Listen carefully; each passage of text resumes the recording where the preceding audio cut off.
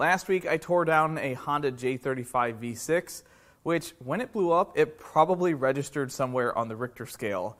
It was most likely the worst core we've seen on the channel, and it might be the worst engine that I myself have ever torn down in my life, which is hard to think about. But instead of another horrifically blown up engine, I wanted to show Toyota's counterpart to that. I've gotten a lot of requests for this engine, so today we're going to tear down a Toyota 2GR-FE. This particular engine is out of a 2008 Toyota Sienna with about 170,000 miles on it. Yes, details. I know you guys asked for that stuff. And this is a claimed bad engine. Now, the 2GR was used in so many vehicles that I'm not going to list them. So many things from the mid-2000s till way into the teens. It was in the Camry, the ES, the RAV4, the Highlander, a lot of Lexus RXs. I'm not going to list them all. It was even used in the Lotus Evora. And this is a very highly loved engine. A lot of people say that these are one of the best Toyota V6s ever made. They make 271 horsepower or more, depending on what the application is. And for the most part, you never hear anything bad about them. But there's one thing I can't figure out, and that is, if they're so good, and I'm not doubting that they are good, but if they're that good, why are used engines still $1,500? When the 3MZs were never that expensive. That was the engine this replaced. So what gives? Why are they expensive? You Toyota techs that watch this channel, or guys that work on cars all the time, what kills these things? Now, today we're going to find out what killed this one, hopefully, and hopefully I'm not tearing down a good engine. I'd like to take a moment and talk about business ethics. These cores come from all over the place. They come from repair shops and garages. Sometimes they come from other salvage yards. They even come from my own customers. I'll sell them a good engine, and in partial exchange, I'll get their old one back. And these cores usually look pretty bad. Usually they're locked up, they're half dismantled, or my personal favorite, when you can see through them. I like those the most. And sometimes I go out hunting for cores specifically for this channel, which is how I got this 2GR. And they look perfectly fine. They turn over great. The plugs may look good. You can compression and leak down test them and find no problems. You can even pull the pan and inspect bearings in the pickup and see nothing wrong. But anytime an engine is suspected as bad, like this one is, and it's written on it in 3 different places, I can't sell that, because there is one thing that is more wasteful than tearing down a good engine, and that is selling a bad one and wasting someone's time for them to install an engine just to find out it's actually bad. All the tests in the world, short of installing it into a car, can't prove it's good, and I can't hear it run, so therefore, even though it may be perfectly fine, we're going to tear this engine all the way down. Like normal, the first thing we're going to do is pull the plugs, so then we got to pull the coils.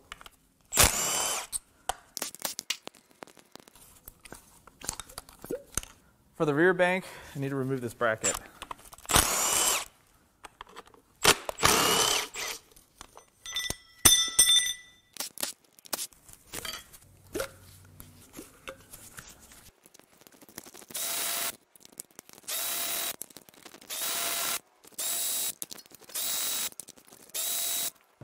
The plugs all look pretty decent. There's nothing glaringly wrong.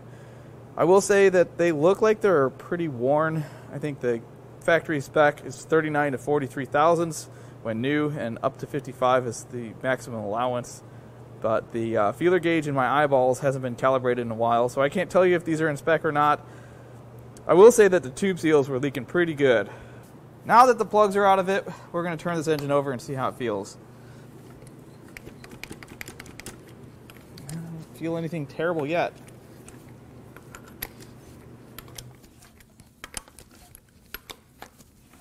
It does turn over pretty well. It might be a couple tight spots there, like right there. I don't know. The next thing I need to do is kind of clean this up a little bit. We're going to get the cut wiring harness off of it so that we can pull the intake.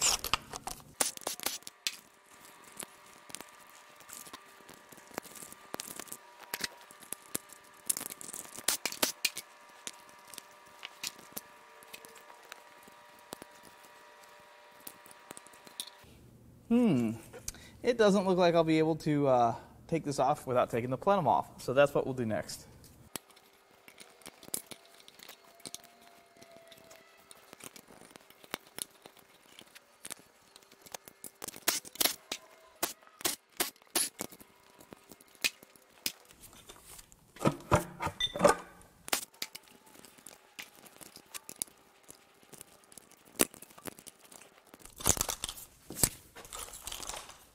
And the harness is off. Now let's remove this lower plenum.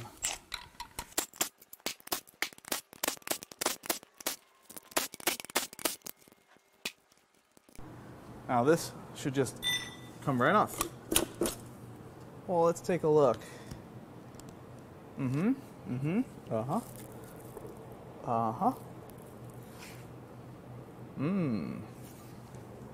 Oh, Yep. Starting in the front bank, you can see there's definitely some debris sitting on top of that valve. That one looks okay. Valves are open. Don't see any major issues yet. And on the rear bank, that one looks all right. Same there. But this looks like a bunch of melted stuff. Looks like melted plastic. Let's go look at that intake manifold. Well, uh-oh. That's no good. That's plastic. It's melted. Well, it looks like we're tearing down an overheat job here. I've never seen these stalagmites and stalactites hanging out of an intake like that. Well, I think that one's going in the scrap bin, or I guess it's plastic, so sadly not. Now I'd like to peel the valve cover off, but first we have to get this oil line that feeds the variable valve timing out of the way. I know I'm not supposed to do that. It's bad for my hand. First look at oil coming out of this thing. It's oil. Next, I'm going to remove the VVT solenoids.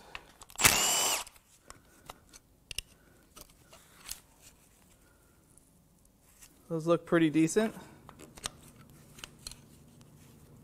That one does too. Actually, I have to remove this oil line all the way. So now just a whole bunch of 10s and 12s. Did I miss one? Or is this just glued down that good?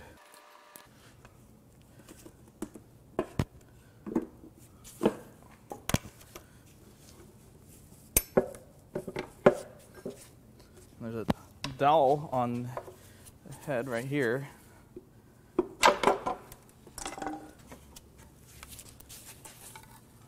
Oh, God. Does this smell bad? Oh. Why did I take such a deep breath? You'd think I'd learned something by now. This really doesn't look too bad in here. Everything's where it's supposed to be. Now, I can't come up with something that funny to describe the smell because it's just vomit. That's the only word I could accurately describe the way this thing smells. Very same process for the rear. That one has a flexible section. I read that they make an upgraded line for this. I don't know why they use rubber with oil. That's interesting.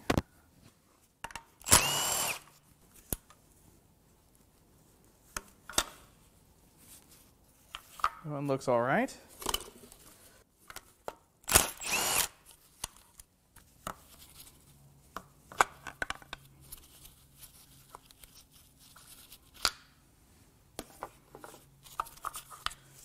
These both look pretty good.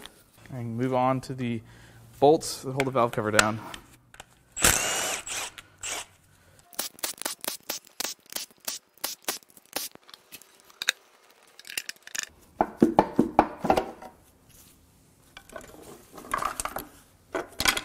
Saw that blue.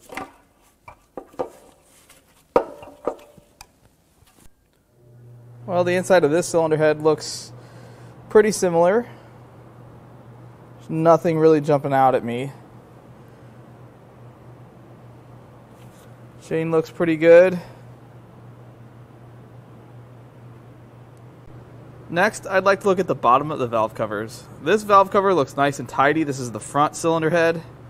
Nothing wrong here. But then you get to the rear cylinder head, and what is this? Is this what I think it is? Milkshake? Caramel flavored?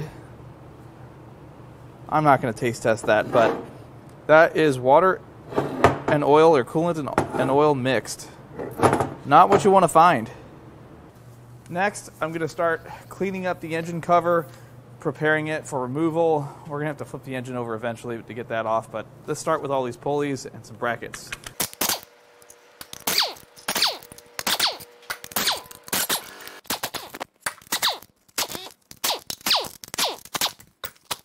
I'm actually going to get the rear coolant crossover out of the way. It'll make things a little easier.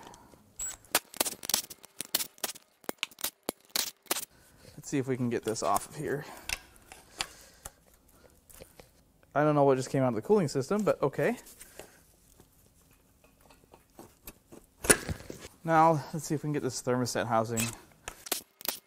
Is it just the 3? I think it's just the 3. Oh, and a hose clamp.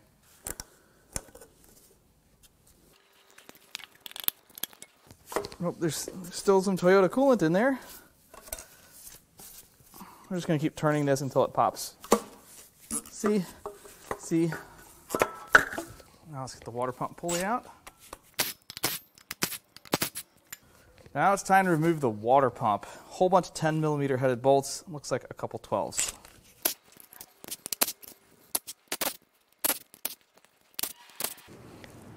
Alright, I think the rest are 12s. The following is made for mature viewers. Viewer discretion is advised. Okay, we're leaking. This is shaped kind of like a, well, let's just call it the trifecta.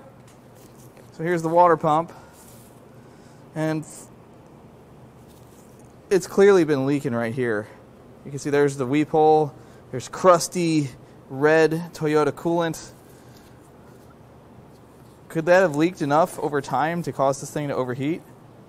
I bet that played a major role. Definitely wouldn't want to use this water pump in any situation.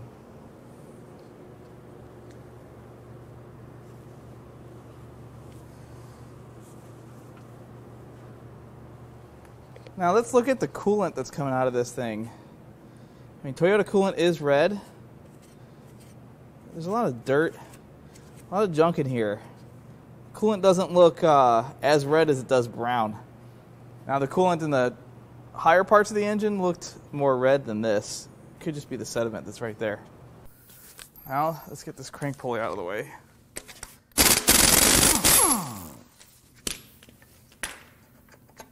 Man, that's too easy. I do need to turn this engine over so I have access to the bottom of the timing cover. But first, before I make a giant Exxon Valdez on my floor, we're going to make sure that it's drained. It takes just a second.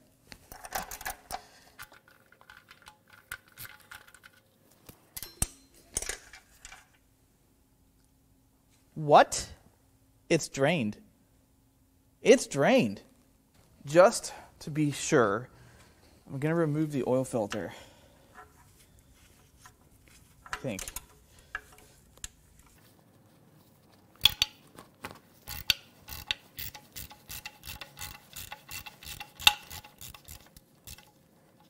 Can I have my ratchet back?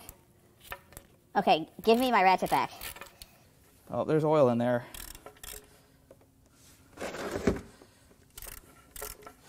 I guess I've just donated my ratchet. Well, that oil stinks. And it's really sludgy. Wow. Well, this is pretty crazy. What I thought was sludge is actually, looks like the filter is melted. Well, give it to me. Let go. I think it's melted to the housing. Is there like a thing that releases this? Did I do something wrong here? Come on, I want to look at you. Give it to me. Nope. That's one piece. I'm gonna give it one more go. Come on. Just let go.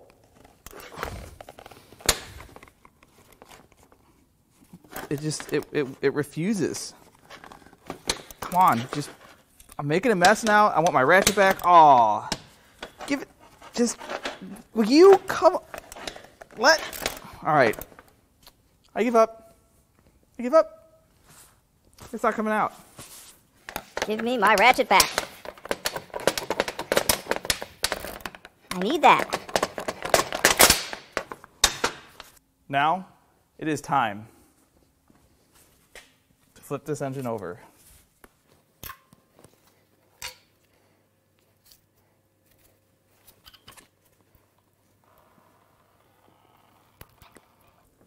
Oh, there's a whole bunch of ploppy oil. Just gonna kind of let it sit on its side there, do its thing. Well, when I flipped this thing over, it made a giant mess. This coolant that is coming out of this engine kind of looks like transmission fluid. It's not supposed to do that. We're just gonna use some pigment here and clean it all up. My guys go through this stuff like water. Now it is time to remove the lower oil pan.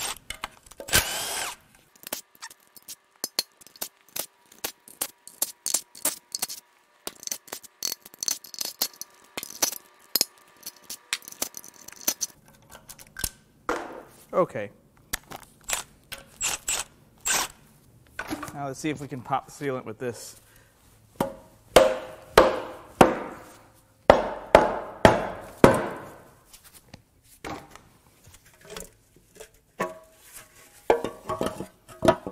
Ew. And it's, uh-oh. Is that sparkles? The forbidden glitter. I did not expect that. Oh, and the pickup. Bad. Well, I expected a normal overheat after I pulled the intake manifold. I did not expect to find this sparkly sludge in here. Sparkle sludge is bad. And, well, surprises still. And some of that is in the pickup. Kind of fine in there. There's no large pieces of anything. I wonder where this came from. Before I go any further, I need to remove the dipstick tube. Now, it's a Toyota. It may fight me. It may not. Plus, I'm going the other direction with it. That's not what I meant. What I mean is I'm going down. I should have pulled this when it was standing upright. It's going to be fine. It's just going to boop right out. Oh, I didn't even need to take that bracket out. Is it coming out? Oh, Not only did that hurt, it sprayed me in the face. This whipped. That was bad. Now, let's get this upper oil pan out of the way, which, for some reason, I have bolts in on the engine stand. Oh boy, why did I do this? Actually, it's just one. We'll be okay.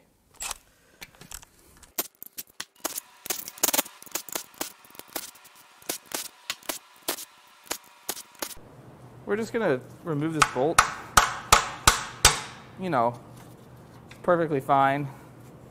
3 is good. 4 is better. I could have used this bolt hole right here. What was I thinking? Now that I've got the stand situated, got a couple more 10mm bolts back here. It's going to be like that, huh? Now I should be able to pry this off. The sealant looks like it's pretty strong, so I'm not quite sure what it's going to take. That's not too bad.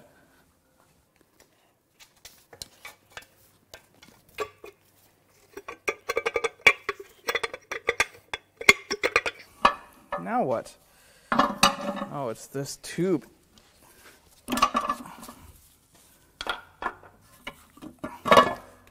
Much like the lower pan, the upper pan has some signs of metal and forbidden glitter. Some junky stuff there. The last thing I need to do before I flip this engine back over is remove the pickup.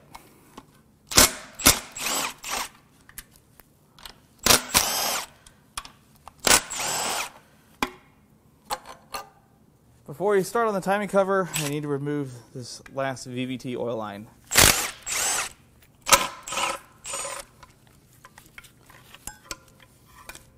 Now, just a whole bunch of 12mm bolts and 114.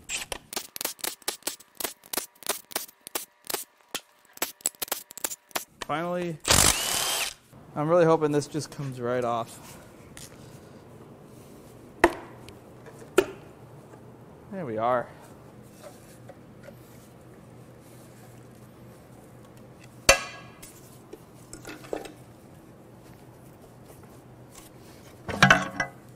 Well, this is a very simple timing system. All the parts look really well made. I don't really see anything wrong in here. Tensioner doesn't look overextended. And the rails look worn. I don't see any bits of anything in here. This all looks quite tidy. Now I'm going to get these cam gears loose. The next thing I'm going to do is remove the timing chain tensioner. And lucky for you guys, safety tote has returned.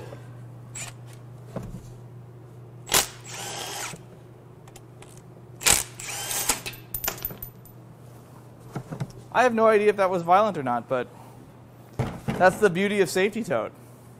Now I think we can start pulling these rails off, take a better look. Wow, that thing looks perfect. I guess these just kind of slide on these pins. That one looks good.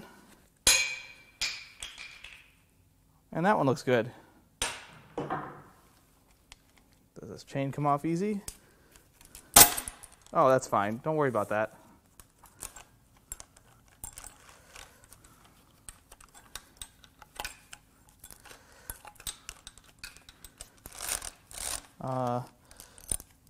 Look at that chain, man.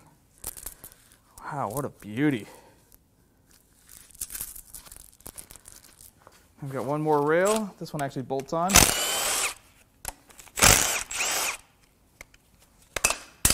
I dropped it without looking at it. That's not as much fun. Somehow that survived the drop. Looks great. I'd definitely reuse this. Before I go cramming these bolts loose, I want to talk about the way I want to take this apart. So in the past, I just take all the bolts out, and sometimes parts go flying.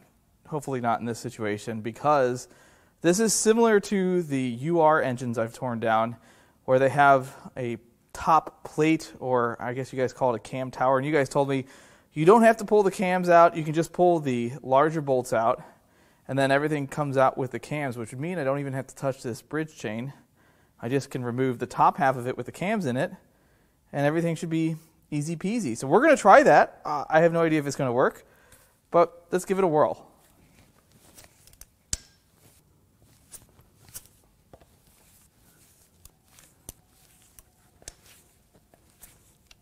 Let's see if that works. Ha ha! You guys were right. See, I do read all the comments. That's so cool. So one downside of pulling it apart that way is that we can't easily look at the cam journals. So I may pull one of those apart just to take a peek. But this does give us access to the rollers. Everything seems to be pretty good, but there is a tinge of metal. Not too bad. It's not the best looking in here, but we've definitely seen worse.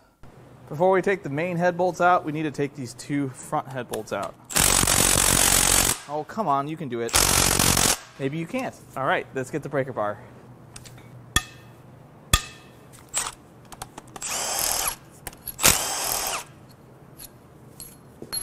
Now we can break the main head bolts loose.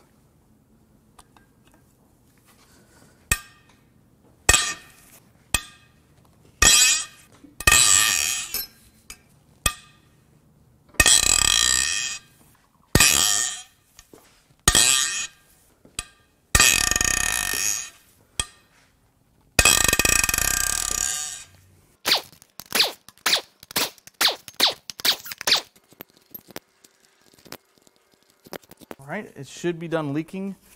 Let's see here.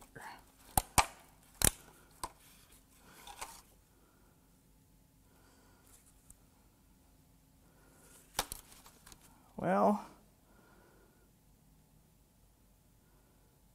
I don't see anything terrible on the head gasket. It's an MLS gasket, so it does take a lot. Well, the pistons are pretty clean, and if it was eating coolant, that explains why they're clean. But if you look closely, there's some vertical scratches on the bore, and then really bad ones right here. That's not good. I wonder if something got caught in there or what that was. But I think everything's connected. I don't have any reason to suspect that any of these rods are broken. So we'll likely just move on to the other side after we look at the cylinder head. The cylinder head doesn't look too bad. Obviously, you need a straight edge to figure out if it's warped. But I don't see any big cracks or anything like that. No major damage that I can easily see with the naked eye. Check out these knock sensors. They're melted. I wonder how hot it has to be before those melt. I'm going to go with so hot. Onto the rear head.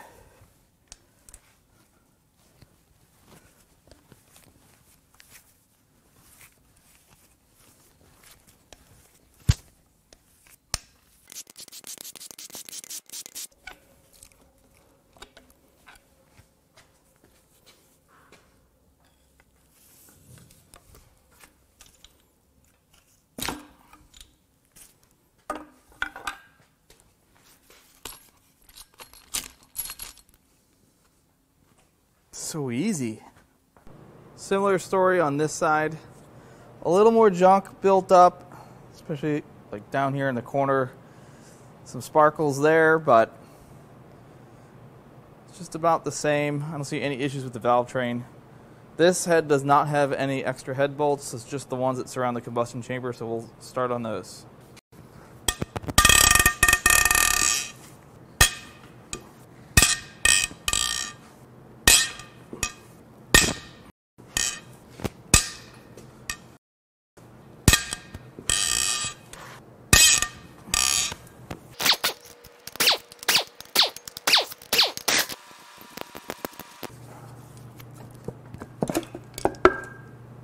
Let's see what's going on here. What? Whoa! Whoa! It's gone. The bore is gone. And the piston's melted. That one's full of plastic. Wow. I guess, what is falling in my shop? Okay. I guess if it's hot enough to melt this, of course it would be hot enough to melt the knock sensor. I'm impressed. I'm really impressed. That is just amazing. It just torched right through it. I wonder what the rest of that piston's going to look like. And that one is what ate all of the plastic. It's just chewing on it. I wonder if we're going to see any damage because of that. Let's go look at that cylinder head. That's awesome. Well, it's very apparent where the breach was here. I'm going to spray this down and clean this up. And then look at all the plastic. It's stuck between the valve seat.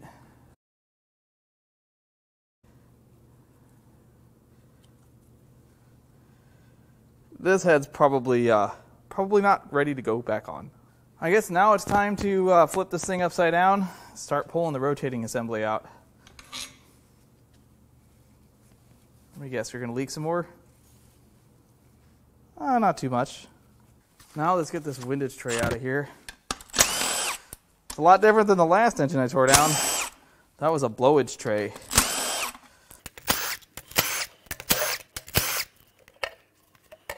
That one's in good shape, but There's definitely some metal deposits in here. Well, this all looks pretty decent in here. There's nothing loose, but we didn't feel any rod knock when we were turning that crank back and forth at first. Now, depending on how the rod bearings look will determine whether I pull the oil pump apart. If the rod bearings look okay, I'm not going to pull the oil pump off that timing cover, which would render that worthless essentially. But if there's some damage to the rod bearings significant enough, then we'll pull the oil pump apart. Now I need to turn the crank over so we can start at the front. Gotta be clean about this.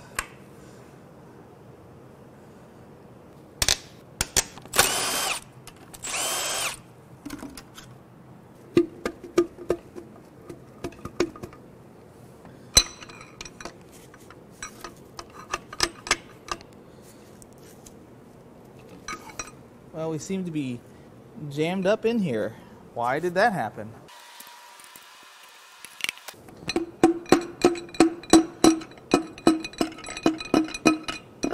Wow, that practically fell out of the bore.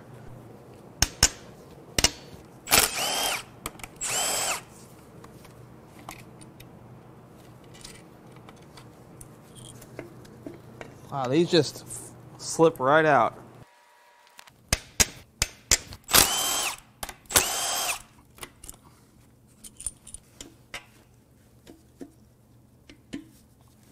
Well, that one's not falling out. Oh, need help there.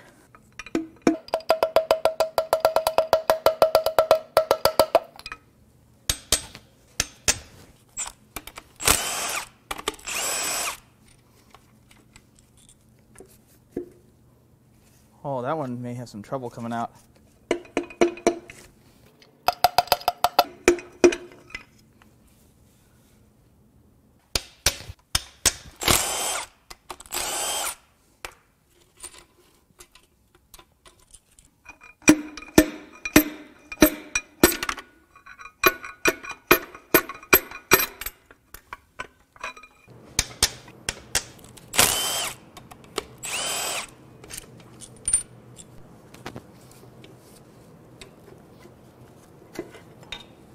The rod bearings look really good.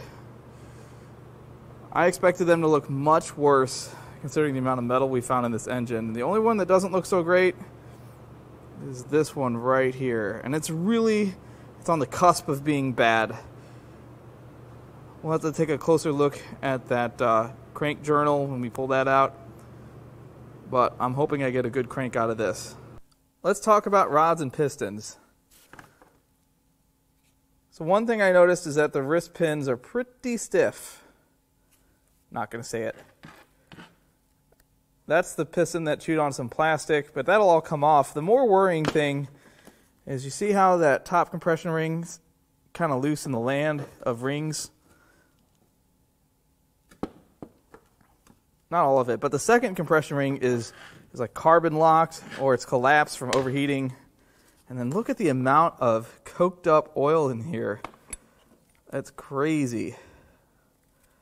Yeah, these are supposed to be very easy to move. And they are on some of them, but not the way they're supposed to. Same deal on this. The top ring, first compression ring isn't bad looking. The second ring is bad.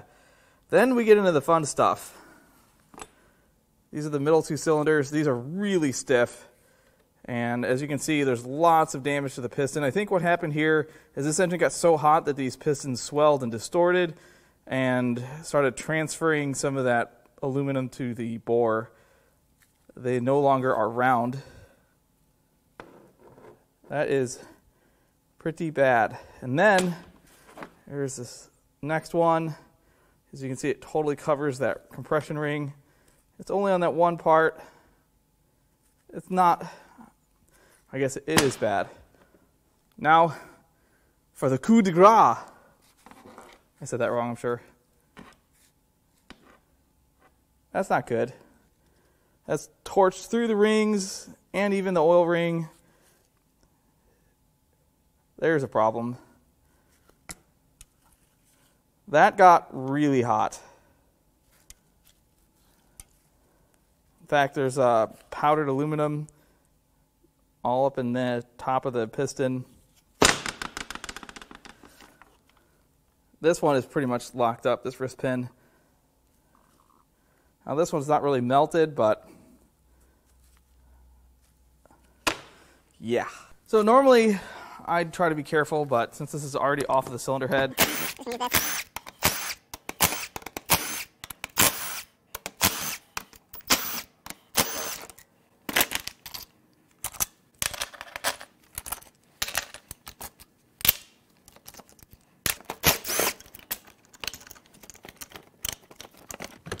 what have I done here?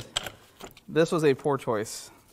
Maybe I can just take the cam gear off. That's what we're going to do.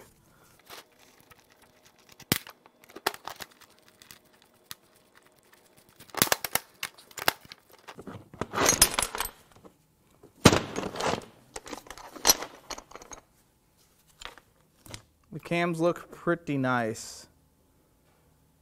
I don't know if they're worth anything. And the journals and the cam towers look good. I was worried that some of that aluminum would have run through this, but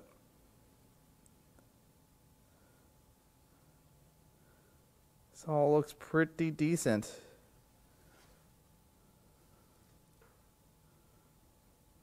A little bit of wear on the cam caps, but it's nowhere near as bad as we've seen with some of the oil-starved motors. Before we get the main cap bolts, we need to remove this rear main seal plate, which I've already removed the bolts from.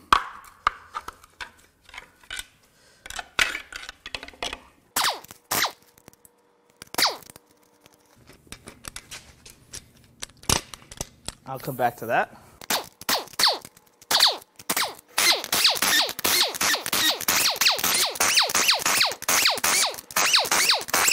Now I really don't have to worry about these main caps, they just have to come out.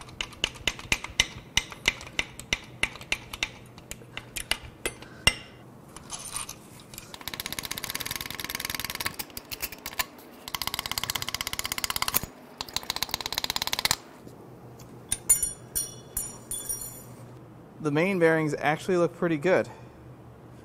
I didn't really suspect we'd find any major damage, but they do look good. Not bad for 170,000 miles. The crankshaft doesn't look too bad either. All of the journals look nice. The one I wanted to pay attention to is going to be this one here. That's the one that had the worst looking bearing, and as you can see there is a few marks on that journal, but I bet that would polish out. I think this might be one of the few sellable parts out of this engine. First, we're going to start on the good side. And when I say good, it's all relative. That's probably the nicest bore. And then that one has some pretty extreme damage there. That one isn't as bad, but still some vertical scratches. Now let's go to the other side. More vertical scratches. And then a lot of aluminum transfer. That is all pieces of piston. Even on that side. And then blown apart block. So I look down in there and I really don't see where that metal went. But I did hear a few things drop when I was turning this engine over. So I'll look for that in a second. You can see that is really pretty much not repairable, not worth it. I mean, these engines aren't that expensive. This got extremely hot. Those knock sensors. Well, there's the piece I found, and it looks like it would fit just fine. Broke the block. I think I figured something out tonight.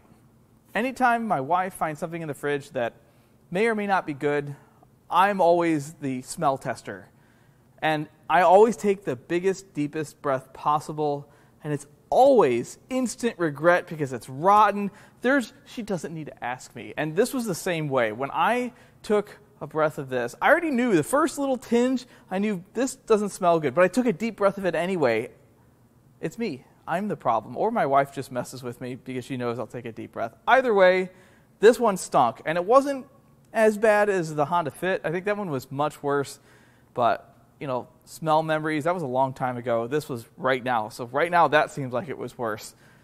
This just goes to prove that it doesn't matter how good anything is. It doesn't matter if it's the most reliable, bulletproof engine on the planet. Someone will kill it. Someone will do something, ignore all of the signs. Toyota Siennas have a temperature gauge. They could have seen it. It was right in front of their face. All they had to do was look and go, hey, that's not right. And then, I don't know, maybe the steam or the pool of coolant underneath your vehicle when you park it, because that water pump was leaking for some time. And I would suspect that that's what caused the overheat. Water pumps do fail. It's a thing. This one is a pretty easy one to do. I don't think it's a terribly expensive job to have done. So maybe they thought they could just get by with keeping it full and they took it on a long trip. Either way, this thing was cooked. It was hot. And I doubted if it was going to be bad or not, but oh yeah, it was bad. Now, there's not much to sell out of this unless somebody wants the rods and pistons for their desk. I've been selling pretty much all of the bad parts out of these engines lately. So if you like any of that or anything else off of this engine, or if you want to buy anything off of my previous teardowns, just shoot us an email, or you can go to importapart.com and peruse our entire inventory. If you don't see what you're looking for, you can click the Request a Part tab, which sends us an email of exactly what it is you're looking for. I really hope you enjoyed this teardown. As always, I love all the comments, all the feedback, and even the criticism. I love it all, and I'll catch you on the next one.